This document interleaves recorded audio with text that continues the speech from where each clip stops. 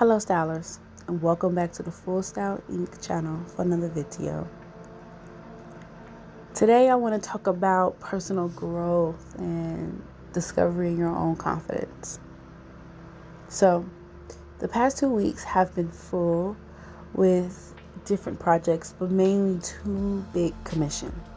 One from a returning client and one from a new client. Last week, you guys joined me live as I finished some upcycled t-shirts from a returning client.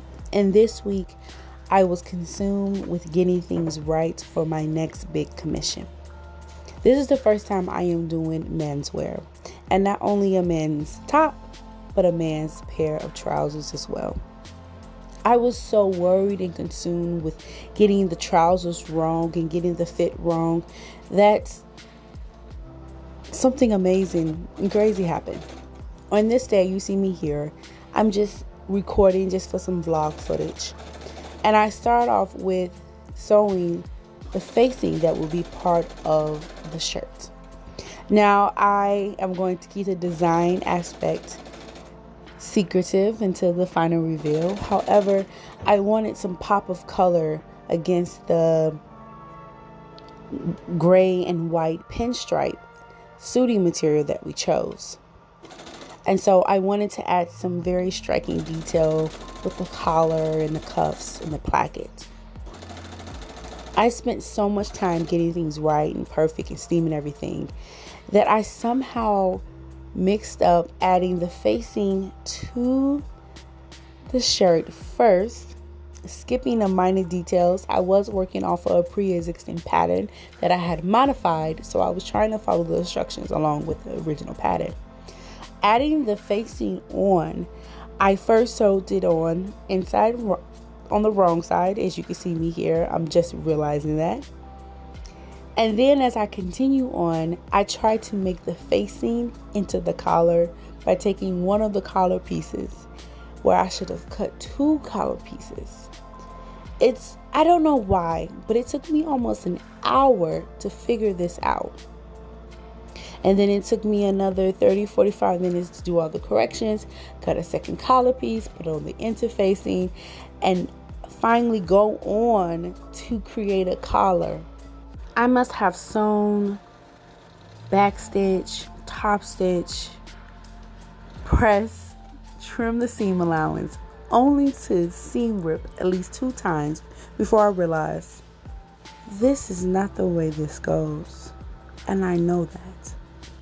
Now, mind you, I have made a handful of button-up shirts and dresses that require collars. So this is not my first time creating a collar. But when I was sitting there, I could not wrap my mind around what I was doing and why it wasn't working. I was so full of anxiety and stress and worried about getting it right. I messed up on the most simplest thing I can do. I was confident that I would be able to pull off the shirt. It was the pants that I was worried about.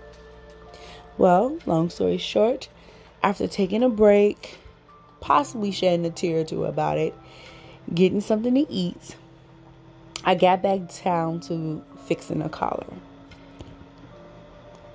Once I got the collar, I went right on with the placket, inserting the placket, pressing all of my seams. And this is where I decided to stop. The client is scheduled for a fitting later next week, but I want to keep some of the design details secretive, as well as not finish all the fine tuning until I have a final fitting.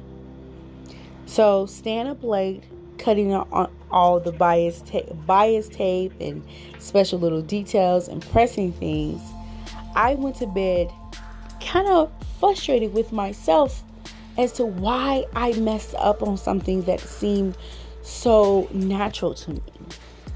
Why did I mess up on the easy part? But at the same time, I had to show myself grace.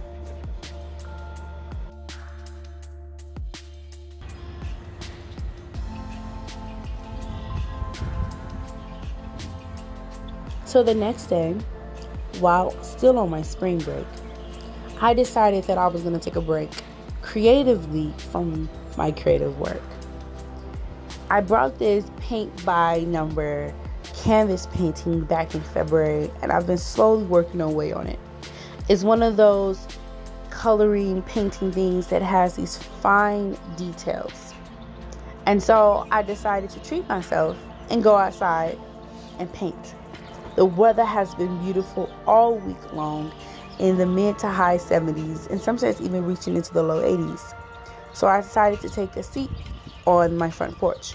Now, normally I would paint in the back porch, but last summer, a huge branch from the tree that I sit under fell.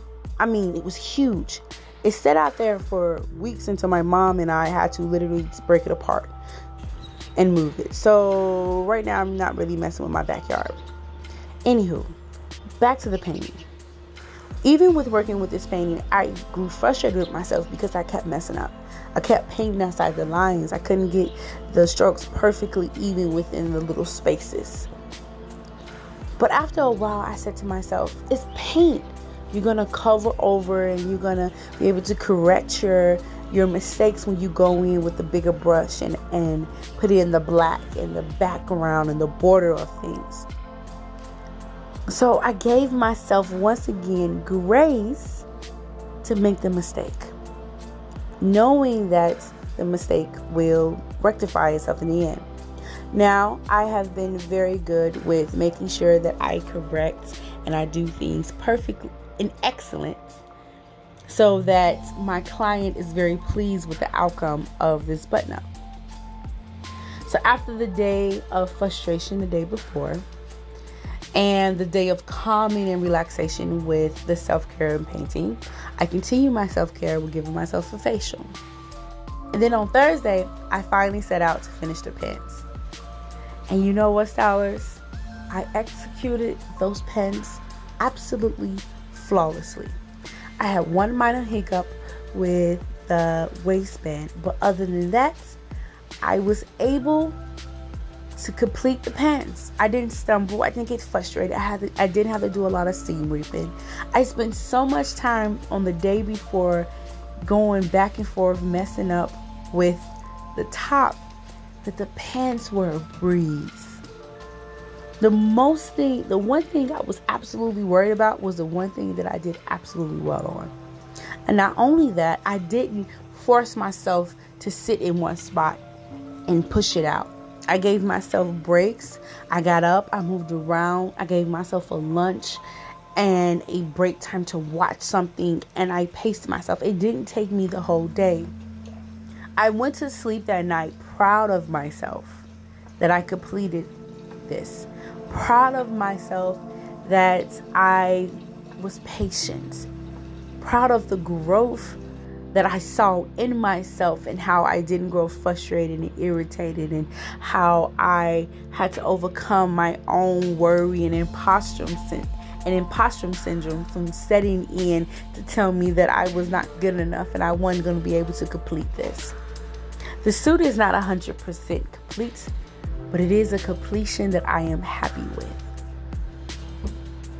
I hope you guys like this video. It is something different. I just wanted to come in for a story time and show you how that I am growing more and more confident in who I am and the skills that I have been given and the gifts that I am using to create a life that God has for me. I hope that this encouraged you, stylers, to know that you are growing, that you are evolving, that you are becoming everything that God has called you to be. Once you put your trust and faith in Him and have confidence in yourself and who He has created you to be. And with that said, I'm going to let you guys go. Thank you so much for watching, and I'll see you next week.